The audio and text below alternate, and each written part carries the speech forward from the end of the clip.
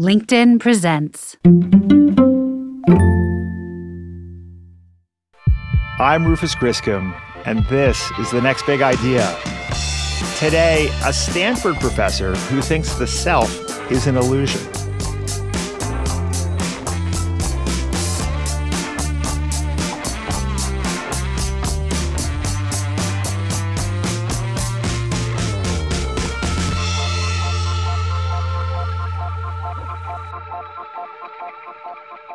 For some time, I've had an emerging view, shaped in part by conversations we've had on this podcast, that community, broadly defined to include family, friends, colleagues, strangers we meet, is everything. Not 50% of happiness or 75% or 95%, but 100%. There's an analogy in physics. We see the world at first as comprised of discrete objects. An atom, a molecule, a teacup, a chair. But if you look more closely, physicists would say matter starts to look more fluid, a web of subatomic particles suspended by the four forces, gravity, electromagnetism, and so on, moving in a kind of flow. In the same sense, we could choose to see ourselves as autonomous individuals, heroically fighting our way through life like explorers with machetes, hacking our way through the jungle, or we can choose to see ourselves as always suspended in a constellation of relationships. Our relationships with other people, in this view, are not just another variable, they are everything. They determine our happiness, our health, our resilience, our success. We talk about individual accomplishments, but in reality, every single accomplishment any of us makes is deeply contingent upon the support and influence of other people. There's no such thing as an autonomous human being, and that's a good thing. If we give up this belief that we're cowboys on the frontier, heroines fighting for glory, and instead see ourselves as teams, tribes, posses, bands, orchestras, if we see ourselves this way, the question is not, can I accomplish this thing? The question becomes, can we accomplish it? Who else shares this same objective? What's the right team to make this happen? Whether it's a business goal, raising kids who flourish, making art, you name it.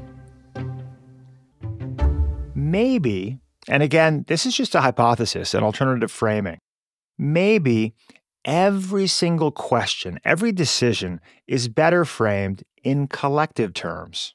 Does money make you happy? To the extent that it strengthens your relationships, yes. To the extent that it isolates you, let's say you win the lottery and all your friends want you to write them a check so you have to hide, or you make billions and you need a security team, then no. Should I take this job? Well, if it exposes you to the kinds of people you would like to become, then yes. If not, then probably not. What do we gain if we give up the mirage of individualism? I would argue that we gain everything. More community, more success, more gratification, more gratitude, more connection, more health, more life. Simply put, as my almost perfect wife and I sometimes say, we have a pronoun problem. Just about every I should be replaced with a we. So when I encountered this book by Brian Lowery, Selfless, The Social Creation of You, where he makes the case that our experience of ourselves is fully defined and constructed by the communities around us, well, I was intrigued. Brian is a professor of organizational behavior at the Stanford Graduate School of Business who has spent the last 25 years studying social psychology. And the startling conclusion he's come to is that selves, and this is a quote, don't emanate from some ineffable light within people. Instead, selves are created in relationships. This claim that there's no you without other people is no doubt controversial, and it's also unsettling. But is it possible that it's also kind of hopeful? That's what Brian is going to argue in the conversation you're about to hear. He believes by accepting that we are not individual autonomous units, but rather the product of the world we inhabit, we can come to see that life is not a hero's journey. It's an ensemble piece where we can shape others and they can shape us for the better.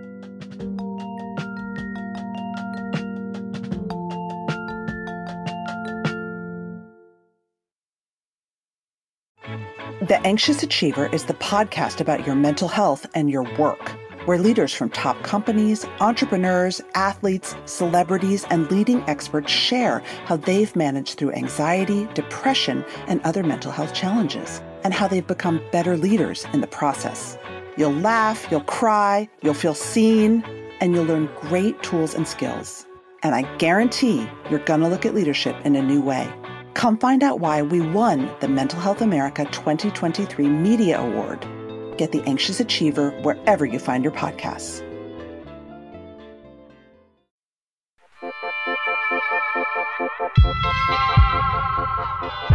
Brian Lowery, welcome to the Next Big Idea podcast.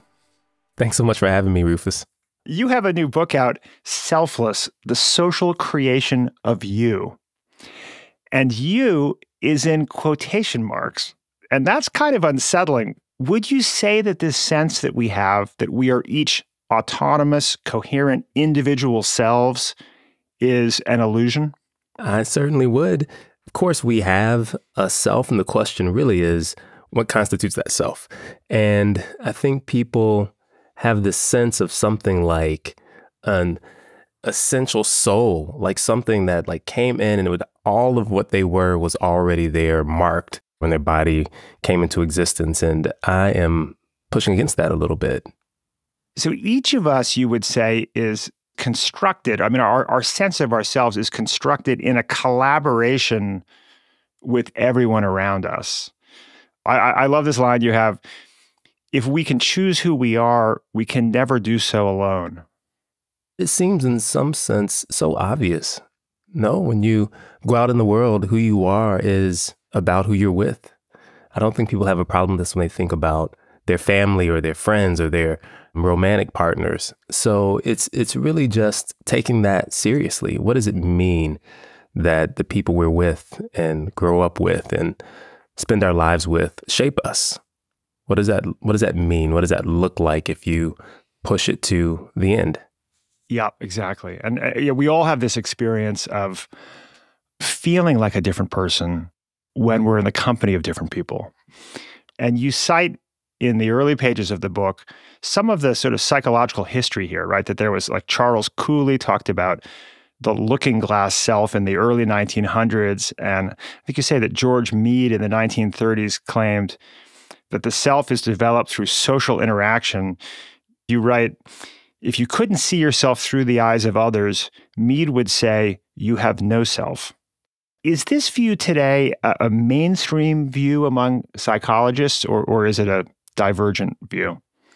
I think that most psychologists would accept the social construction of self. I think it's, when you get into academia, it gets really complex and nuanced. So most social psychologists would assume that the self is more flexible than the average person. I would say that. I don't know that all of them would go as far as I go in terms of the claim of complete social construction, but I'm certainly not alone in that. Well, this thesis of yours really resonates for me. And I have found this in my own experience to be both true and important. It's a reframing of how we think about ourselves, I think, that can make our individual lives and our collective lives a lot better. And I find it's nice, Brian, when what you believe to be true, you also think is useful. It's nice when it works out that way, isn't it? Right, because it's not always right. There's some things I believe to be true that I don't think are useful, but this I think is both true and useful. And an emerging theme on this show has been how deeply intertwined, interconnected, interdependent we are with other humans. We've seen this in how like our happiness and health are so powerfully driven by our relationships. We talked with Surgeon General Vivek Murthy about the loneliness epidemic and how deeper connections can extend our lifespans by as much as 10 years. We've talked about how we think better in groups. We have these cognitive biases and fallacies that plague our thinking when we're isolated, but when we think in groups, we think much more clearly. I've had a sort of view that like really all success is group success, that everything we do, whether we're building companies or writing books or doing science, that it's all fundamentally collaborative. And in some cases, like writing a book, maybe collaborative over time with other people, other thinkers. But this thesis of yours takes the importance of community a step further in saying it's not just important to our health and clear thinking and success. We don't even have a sense of self without these other people around us. It's scary initially, perhaps, for many people. But I think once you lean into this view, it's empowering, I think, right? Do you feel like this reframing is important and useful, I guess is my question. I certainly hope so. The book is all about it. I think people don't fully acknowledge sometimes the importance of communion with other human beings. That to be human is to be in relationship with other human beings. I think in some ways, the kind of individualistic sense that we have in the self of who we are has created a kind of narcissism around the self that obscures the importance of relationships. And I think on reflection, it's not hard to see how our relationships, our culture creates the self. I mean, how do we understand how we behave? How do we make sense of who we are? How do we evaluate ourselves? All these things depend on other people. And I'm sure we'll get into it, but things like your gender, your race, your nationality, all these things only have meaning in the context of communities, in the context of culture. So when you think about who you are and what affects how you live in the world day to day, it's hard to to separate that from relationships, from the culture you're in. I mean, people are constantly helping us make sense of who we are, and in that sense, constructing who we are in ways that on at first might feel uncomfortable, but I think can be deeply comforting, honestly. Right. The sense that we're sort of suspended in a sort of hammock of our sort of collective community's reflection back to ourself of who we are. That this sort of creation of self is a collective endeavor. And to me, one of the things that I was thinking about that sort of validate this more kind of extreme version of the construction of self is when you look at what happens when people are isolated. You think about solitary confinement and Tom Hanks in Castaway. Wilson, where are you? Wilson! He ends up creating other people in the form of like a volleyball friend or whatever, right? And that it seems that like I feel, and probably you may feel, probably most people listening feel, that my perception of myself is rock solid. Like I feel like I could spend a few years by myself and retain a coherent sense of myself. But all the evidence would suggest otherwise, right? When you isolate people, they kind of collapse, right? Psychologically, right? I mean, we're just not able to sustain a healthy, sane understanding of ourselves and the world without interaction. Oh, no. I mean, human beings disintegrate without interaction. I mean, it's not, again, it's when you think about it, it makes sense. So human beings, I say this sometimes when I teach executives, human beings are soft and weak. When you think about nature and other creatures in nature, we wouldn't make it very far by ourselves. We're naked. We're not, again, particularly strong. We're not particularly fast. We're not particularly stealthy. The way that human beings have come to be the dominant species on the planet is through cooperation. I mean, when you think about the complexity of the world we live in, the things that we depend on day to day, the number of people required to create them, the amount of cooperation is mind-boggling. We have evolved to be able to engage with each other in such complex ways, in ways that are smooth and ways that are beyond our own conscious thought, that it's easy to lose sight of it. I think that we're so practiced at it. It's such a part of what it is to be human that you can forget that it's there. And part of what I'm doing here is reminding people and trying to show people what that looks like in a way that is personal, what it looks like in terms of who you are, not just what we as human beings have done. Yeah, and we were just talking a few weeks ago with the psychologist Paul Bloom, and part of what we covered was the really kind of extraordinary porousness of memory, right? Like we all have this illusion that our memories are crystal clear and that our memories in some sense we think of as the foundation for this edifice of self, right? Like our perception of ourselves as these consistent, concrete, coherent entities is built on these memories that we have. But when you dig into memory, it turns out that it's more like a sand dune, right? Than a concrete foundation, right? That we just have incredibly fallible memories. Every time we kind of reconstruct memories, every time we summon them. And memories themselves are somewhat collaborative endeavors. Yeah, I love the sand dune metaphor. That's great. Because, what it also allows is like the wind of the present will shift your memory, right? It's like what's happening right now is going to affect how you remember something, a year ago. And people don't have that sense. I think memory feels like, and this is what you're pointing to, it feels like a tape recorder or like a video camera or something, right? That you put it in there, and then when you're ready to play it, you just pull it up and play it back. And when in fact what's happening is you're constructing it each time you remember it. Exactly. And if you think of the self as a function of your memories of the past, then you certainly have to think of yourself as incredibly flexible. As you point out, we each have this kind of range of identities, right? And different kind of lenses on ourselves. And these different selves that, when invoked, can kind of change our behavior. The most extraordinary example of this in your book for me was this study done by social psychologist Margaret Shih about Asian women taking math tests. Do you want to share that study? Sure. So Margaret and some colleagues did a study where they looked at Asian American women.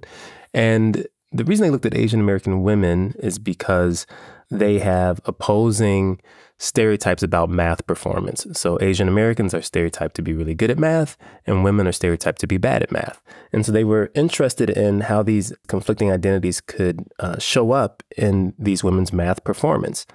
So what they did is they reminded them either of their gender or their ethnicity and then had them take a math test. And what they found is that the identity they were reminded of affected their math performance. In all cases, obviously the women were trying to do their best on the math test, but when they were reminded of their gender as compared to their ethnicity, they did worse on the test. And this was seen as a reflection of kind of the beliefs about those identities, like being Asian American and being good at math, how that affected these women's math performance. And, the way I interpret that study is that those women's selves actually shifted, and you can see that shift in their performance on this test. And so I think it is an incredibly compelling example of how identities actually show up in the way we behave. They're not just ephemeral ways that we think about the self. I mean, they show up in the world, and they show up in how we behave with others, how we behave in terms of tasks that are really important to us even. And do you see that, Brian, in your own life? I mean, you write compellingly in your book about your different identities and your journey. You're the Walter Kenneth Kilpatrick Professor of Organizational Behavior at the Stanford Graduate School of Business. And, you're a published author and an incessant asker of questions and a Black man. And maybe a cook, and maybe I don't know what other selves you think of. How do you see these different selves kind of reflected back to you, and how does it affect your journey? I love that question, because I don't think my experience is unique. So I hope that people can see this in their own lives. So for me, in particular, when I'm on campus or at a conference, I'm a professor, and I am treated like a professor, and all that entails. The assumptions people make about me and the expectations for how I behave. I'm supposed to be smart and say deep things and write books and all these things that, are associated with being a professor. And I show up that way. I see myself in that way in those contexts. But when I'm walking down the street in San Francisco, I think of myself just as a Black man. This is what people can see about me as I walk down the street. There's no way to see professor in terms of how I look, right? And in those contexts, I see myself in that way. Now, it's not as if I don't see myself as a Black man while I'm, on campus. It's just that that is not the most prominent identity for me. And it's at times jarring because I recognize the distance between professor and Black man for many people. I'm not confused about that. And I also embody both in different situations. And I reflect on that. I mean, I think about what that means and how I reconcile that and how other people try to reconcile those kind of disparate identities that they have, like the Asian American women, right? And at least one domain of math, it's similar. And I'll talk about this a bit. Like, let me give you an example. It's more concrete in terms of the tension this can create. So when I was finishing graduate school, which was also a transition for me being a graduate student, I got a job at Stanford. And what happens is, like, you're one day a graduate student, a few months later, you move to a different place and now you're a professor, right? So it's one of those situations that it's just a hard break. Like, you were one thing one day and then, you show up in a different place and nobody knows you and you're another thing. Yeah. But what's interesting there is that you haven't yet, or I will say I hadn't yet had the time to internalize what that was or to make sense of it. Yeah. Because it wasn't often I think it's a gradual kind of process that people have in terms of understanding their identities, people's expectations, how they should behave, all those things kind of happen, but happen slowly and people can acclimate. But there are times when they're just breaks, just shifts. And I remember it being, for me, really difficult. These new views of me were in such tension with the views of me that I had been used to that I was struggling to adapt. And it was tough, right? I feel like I didn't show up in ways that people expected me to because I didn't understand what they saw. Interesting. And when I talk to executives, I say this to them sometimes too. Like, and maybe you've had this experience where you get a big promotion, let's say, and you feel like your community of the people you were with before is still your community, but now you've been transported into a different, stratum in the organization. Like, let's say you're a C-suite person now. It can be off-putting, I think. Yeah. Yeah. And so these are just places where I think you can see the operation of what I'm talking about, because often this construction of self is so subtle that you don't really see it operating. But there are times, my guess, in most people's lives where they felt it and saw it. Yeah. Yeah. My journey has been somewhat different in that I grew up as a white boy going to a coat and tie all boys school. And I remember going home on the public bus every day and just being kind of ashamed of being this kid in this coat and tie. And so when I got to college, I grew my hair out and was sort of went through kind of a hippie phase, you might say, right? I have. And you went through it? You through it now, Rufus? Well, no, I'm not. I'm not fully through it, Brian. Thank you for asking. Yeah, I think it's one of my kaleidoscope of identities now, depending on the evening. But so I had. I much to my mother's dismay, I grew my hair down to my shoulders and had an earring and, wore pajama bottoms and cowboy boots and whatever. And I found in those couple of years that people would walk up and talk to me in the train station who would never talk to me, right? And I attracted a collection of people and I repelled other people, including my mother's friends, right? And then one day I cut my hair short again. And I could see in the weeks that followed that people treated me differently. And and my behavior changed because, there was this sort of assumption that, I was this, clearly laid back, probably pot smoking, ruminative, non-judgmental person into probably certain kinds of music. There were a bunch of assumptions people made about me when I presented myself to the world with long hair and certain clothing. And when I presented myself differently, those assumptions completely changed, and involuntarily, my behavior changed. And I just remember how kind of surreal that was to feel the impact of the way that my appearance reflected back to me, and it in turn changed my behavior. That's a powerful example. And the way I make sense of that is that the hair and the way you dress were markers of the communities you belong to. Yeah. And people want to engage with members of their community. And so, one representation of you, like your short hair and your jacket and tie, marked you as belonging to a community, and those people engaged with you in a particular way. And when you grew your hair out, you, in some sense, left that community and joined another. Yes. And that changed your behavior too. Yeah, I think this idea of community is incredibly important, in part because what I focus on in the book is those communities define you, right? It's not the whole world. It's the communities you belong to. And also, I don't talk about this that much in the book, but it also reflects the tribal nature of human beings. Yeah. Which is, in many ways deeply troubling. It's the dark side of the embracing community. And so it's also not surprising that your mom's friends would be repelled. I think that is the flip side of the embrace of a new community, like people walking up to you at the train station. And again, those communities will change how you think about yourself and will change the way you behave. Yeah, yeah. And it's a privilege to be able to choose to move between different communities, right?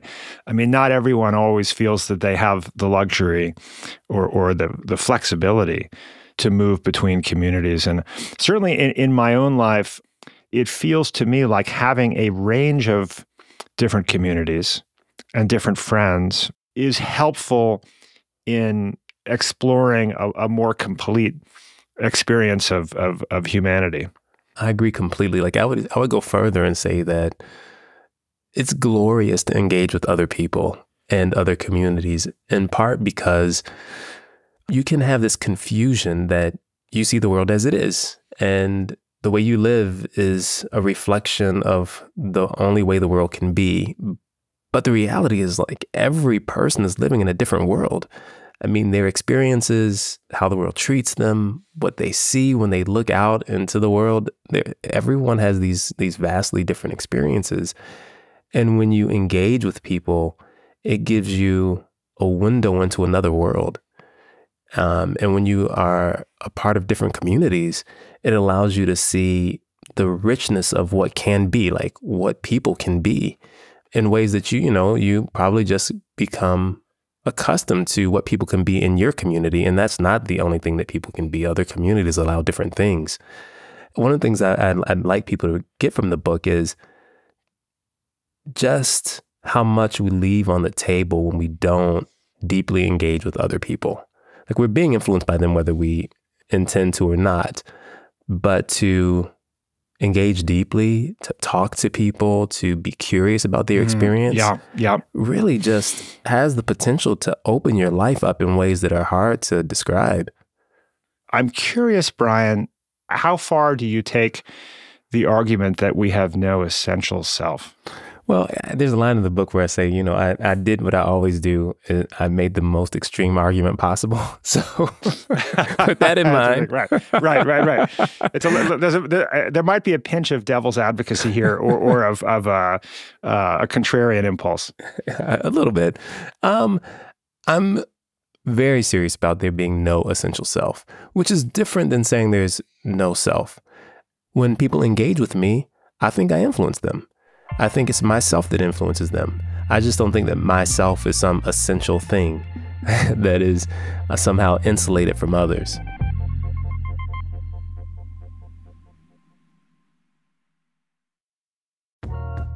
Hi, I'm Jonathan Fields. Tune into my podcast for conversations about the sweet spot between work, meaning, and joy. And also listen to other people's questions about how to get the most out of that thing we call work. Check out Sparked wherever you enjoy podcasts. Hey folks, Rufus here. If you're a fan of our interviews with physicians, scientists, or entrepreneurs, then I have the perfect podcast recommendation for you, Raising Health. Previously called BioEats World, Raising Health comes from leading venture capital firm Andreessen Horowitz, A16Z.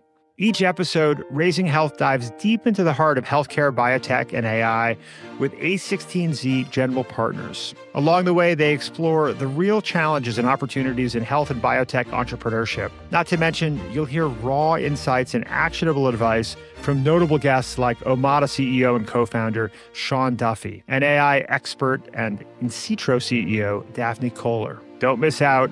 Follow Raising Health wherever you get your podcasts.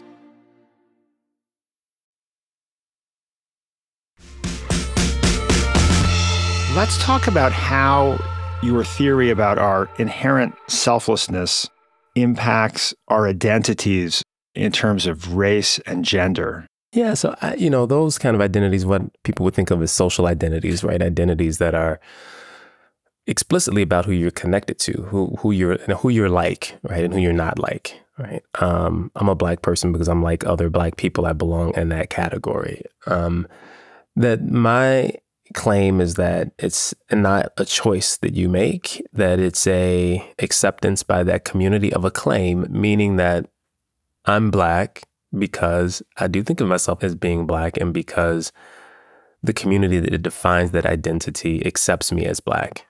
That's what makes me Black. It's not really about my biology, that it's about people's acceptance of me as a member of that group.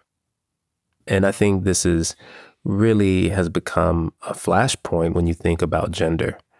People are having a really hard time with this decoupling, the separation of gender as a social identity from biological sex.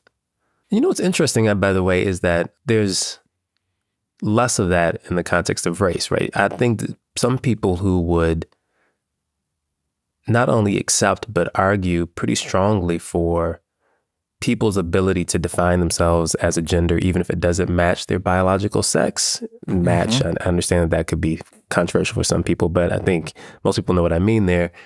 Those same people that would argue for trans people's right to identify with whatever gender they'd like would probably not be okay with people being able to self-identify their race. Well, and we have a case study of this, don't we, with Rachel Dolezal. For listeners who aren't familiar, you may want to share the backstory there. Yeah, so Rachel Dolezal was a woman that came to be, I want to say, the head of the NAACP in Spokane. I believe it was Spokane. So she identified as Black. The community accepted her as Black. She was married to a Black man, had a child that everyone identifies as Black, and was really active in the community around issues important to Black people. And then it came out that her parents were both white. So when she was born, she was, by all accounts, a white child. People were really upset because they felt lied to. They felt like she had pretended to be Black. And her claim, and last I heard, this is still her claim, is that she feels like she's Black. She's, in her mind, she's always felt like she was Black, and that she believes that her sense of herself as Black and her commitment to the Black community makes her a Black person. And others obviously do not agree with that. And the position that I take is that she was born a white person. She was a white child, and then she became a Black woman. Not she was a white woman or a white person that looked like and pretended to be Black, but she became a Black woman because she saw herself as a Black woman and the community embraced her as a Black woman. And now she is a not Black woman, is what I would say. That the community has, the community that she wants to be embraced by or accepted into as a Black person now rejects her. And therefore, she is no longer a Black woman. And in this sense, as you say, that Rachel Dolezal was born a white girl, became a Black woman as she was accepted by the community as being a Black woman, and then was rejected to some degree by the community. And as a consequence, her identity changed again. Yeah, yeah. You know what's interesting about biology? I think the confusion is we use our understanding of biology to make decisions about who is and who isn't a part of the group in terms of race in the United States. And we confuse what we use to make the decisions with what's driving what you are. Meaning that if I look at you and I believe you don't have any there's no biological blackness in you, then I think you're white. What makes you white is not the absence of biological blackness. It's my belief that you're not black. Does that make sense? It's a subtle distinction, but I think an important one, that it doesn't really matter why I think you're black or not black. What matters is that I think you're black or not black. Yep. And this also maps pretty clearly onto some of these questions about gender and sex, right? And I mean, one can understand why there might be some members of the Black community who may say, "Hey, Rachel, it's great that you would like to be a member of our community, but this was sort of a choice that you've elected to make from at least their perspective, and not all of us, make these sort of decisions to move between these identities." I mean, J.K. Rowling seemed to have a similar opinion about sex and gender, right? Where she quite, very controversially said, "Hey, this notion that we can no longer identify women as people who menstruate does a disservice to me as a woman and biological women who feel that we've had a specific kind of experience as a result of our biology." And she felt, I guess, that her identity was being impinged upon by this kind of new, more open and fluid definition of what it means to be a woman. I mean, are those sort of analogous, do you think? I think they are. And at the risk of getting myself in trouble, while I don't agree with the positions, I understand them, right? Yeah. People guard their groups. They guard their groups because those group distinctions define them, right? If I think of myself as a man and I let people redefine what it means to be a man, that has direct relevance to my understanding of myself. That's deeply personal. And so when people feel like the integrity of their racial group is being challenged or impinged on, or they feel like people are trying to change what it means to be a man or a woman, people are going to take that pretty personally, I would argue. And I understand that. I really do, because it is personal. And when people are challenging those kind of boundaries, I think they should recognize that it's not what they're doing is not just a personal decision. It really does affect other people in terms of how they see themselves. If when Rachel decides she's black or tries to decide she's black, I would say, like, if she's accepted by the Black community, I would accept her as black, right? That is not a problem. But when she's doing that from a certain place, it is, and it challenges how others make sense of themselves. Like if they think being black is not having a choice, it's being subject to what it means to be black in America. And if that's not been your life experience, then you're not black, because that challenges how I understand myself, what it means to me to be black. So when Rachel makes that decision, she's challenging other people's understanding of themselves. Yeah, yeah. And that's going to create backlash. That's going to upset people. And same thing with trans folks when they say, like, no, I didn't have, let's say you're talking to J.K. Rowling, no, I didn't grow up with this experience. No, I didn't have these consequences of my biology early on in my life, but I still am a woman. J.K. Rowling is going to be upset, and she is, right? Because it challenges what it means to be a woman, the way she understands herself. And those things are, I think, rightly understood in some sense as personal challenges, which is not to say that people shouldn't be able to make those decisions. It's just an honest point to make that it's not an individual choice to claim a certain identity. It's a claim about the community and that identity within that community. It's a claim about what it is to be black.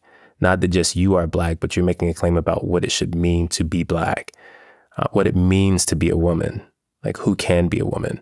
And sometimes I don't think that aspect of it is taken seriously enough.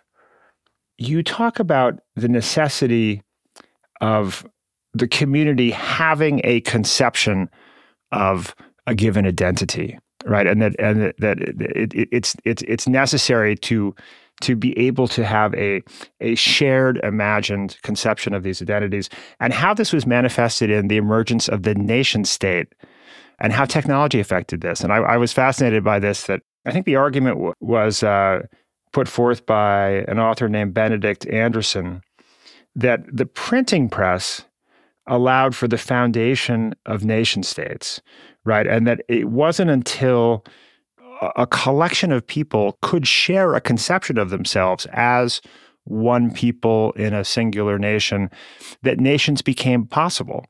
And that this teaches us something about what is required for shared identities to emerge.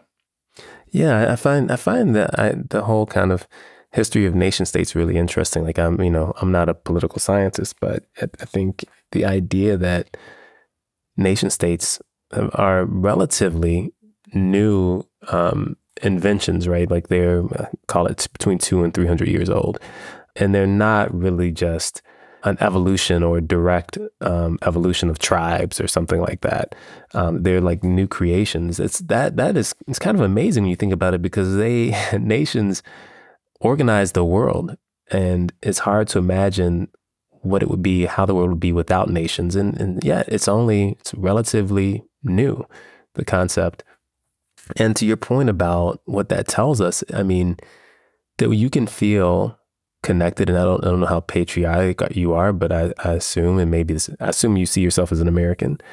Is that right? Do you see yourself as an American? Okay. I do. Yeah, I see myself as an American. I would say I've had waxing and waning degrees of patriotism over time. But yeah. But the idea that you can see yourself as an American in some sense is amazing, right? You can see yourself as defined by and connected to hundreds of millions of people. Yeah.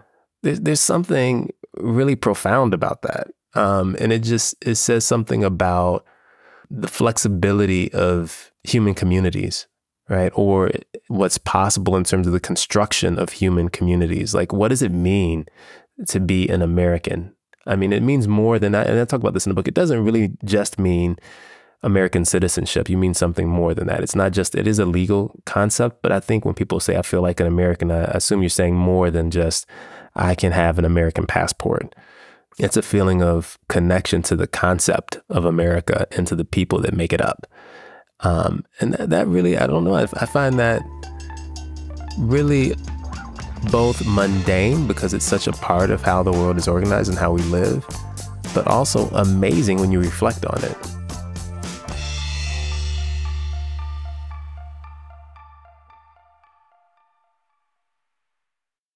John Lennon said, "Count your age by friends, not years." I've always liked this quote, and I've tried to apply it. Always be building new friendships, expanding communities. And I've tried to apply the same approach to the process of learning. Always be learning, ingesting new ideas, testing my assumptions. But where can you find a flow of the best new ideas vetted by experts? There is so much noise out there. I'm so glad you asked. This is why we started the Next Big Idea Club.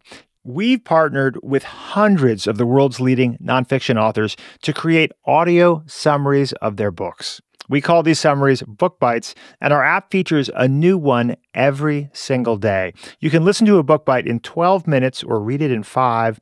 There's no other place on the planet where you can listen to book summaries created by authors themselves. And that's not all we have waiting for you when you download the Next Big Idea app. We also have video and audio masterclasses, ad-free versions of this podcast, new original audiobooks, and tons of other member benefits. So what are you waiting for? Open your app store, search for the Next Big Idea. There is no better way to get smart fast. Download the Next Big Idea app right now.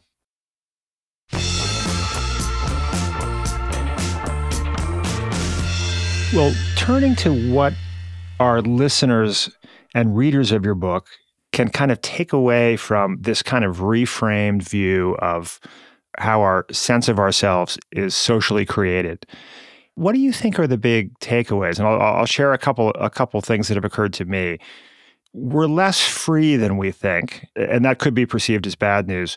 We're more dependent on others in so many ways, including just to have a coherent sense of ourselves.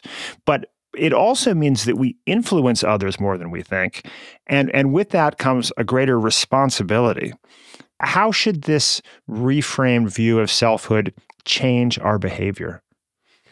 So I think there's also, in giving up a little freedom, people might gain a measure of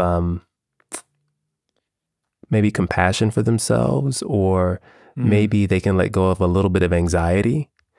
That it's not all about you, right? That it's the environment you're in, and of course you should still, I think, because we're human and people need a sense of agency, do the best that you can. But the idea that your outcomes are wholly dependent upon you, that just cannot be true. So I think there's some maybe relief that people should take from that. I think the responsibility that you pointed to is really important to me, that when you engage with someone else in at least a small way, you're constructing who they are. And there's a deep responsibility associated with that. And I think that responsibility actually can be, or can at least lead to some enjoyment in interactions with other people. When I talk about this book, and maybe this says something about me, when I give talks about it, or when people ask me questions about it, I feel like afterwards I behave in a way that I'm more proud of. That I think I'm a better person after I talk about the book, because it reminds me of something that I forget all the time. Right? It reminds me of the importance of my engagements with other people. Yes. And I think that I engage a little bit more seriously in ways that aren't hard or not fun. In fact, they can be more fun, but I feel so much more enjoyment and engagements with people, and much more compassionate with people after I talk about the book, in part because it reminds me of the importance of those engagements. It reminds me of my responsibility to those people. And when I engage with people that way, they give me something back. And so I think if people left with that, if people were really a bit more thoughtful about their engagements with others and felt a bit more responsibility, even in fleeting engagements, I'd feel great about that. And I think if people feel that way, I think they'll be surprised what they get in return, actually.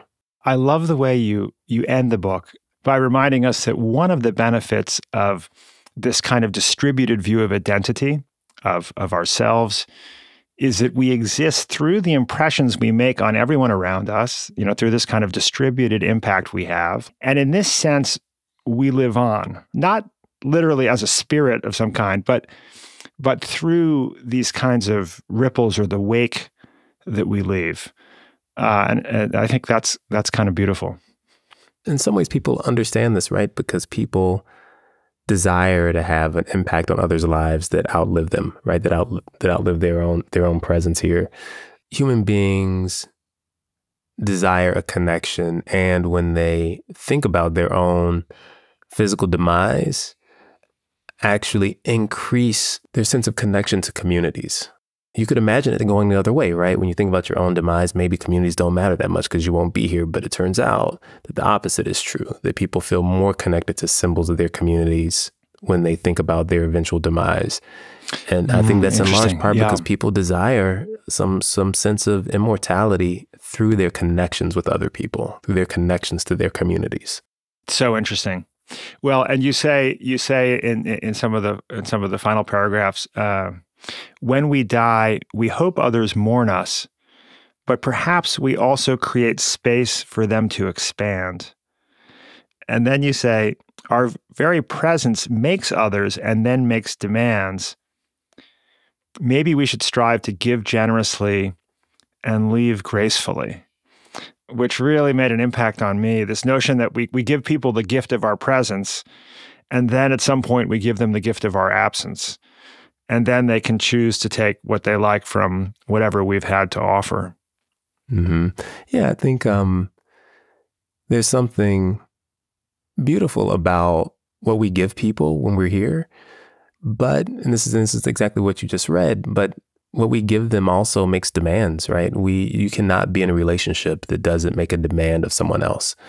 And of course, you hope that what you provide in return more than justifies the demands that you make of them.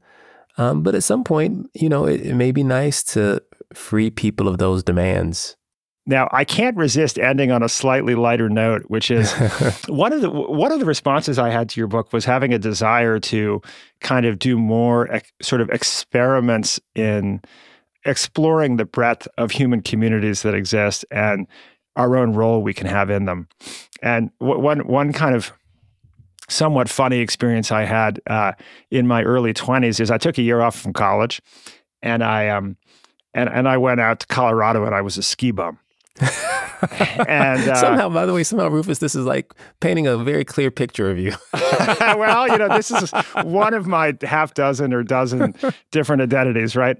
And I managed to get a job as a ski instructor by day. And so I'd put on my ski instructor jacket, and I still had the long hair, and with the little Velcro and the Rufus, but then in the evenings I was a pizza delivery guy. And so I would take off the ski instructor jacket, which had a certain, kind of cachet. You'd have a little bit of swagger in your stride when you're wearing the ski instructor jacket. I'd take that off and put on my pizza delivery guy jacket. Also with the Velcro and the Rufus, and I'd be coming up to a house with a nice steaming pepperoni pizza, and I'd hear a kid say, Mom, it's the pizza guy. And I'd look around and think, that's me. I'm the pizza guy, and I felt like a cross between Santa Claus and the garbage man, because it's sort of like, on the one hand, you're kind of delivering joy with the pizza as a pizza guy, but you're also, it's not necessarily the most respected role in society. But I met all kinds of course, a totally different cast of characters, delivering pizza, and the richness of this breadth of experience. I'm trying to encourage my kids to try on a lot of different jobs if they can. The different ways and roles we can have in the world and ways of interacting with people result in different experiences of ourselves and different experiences of others. No doubt. And I love this image of Rufus, the ski instructor, and Rufus, the pizza delivery guy. Somehow the name Rufus works for both. We've got some elasticity with, right. Yeah. Actually, I had in college, I had a lot of jobs. So I worked as a bellhop. I worked in the produce department. I worked I cleaned cars. I worked as a night security guardman at a Solo Cup factory. I also, at one point, could sell you your books, tutor you in the subject, and then take your ticket at the party at night. So I too have had many kind of like little part-time jobs, everything from telemarketing. I've done a lot of things, and it's funny to think about how different those things are, right? Well, Brian, thank you so much for taking time out of your busy life to be with us today. We just so enjoyed the conversation. Thanks for having me. I really appreciated the conversation too. It was fun.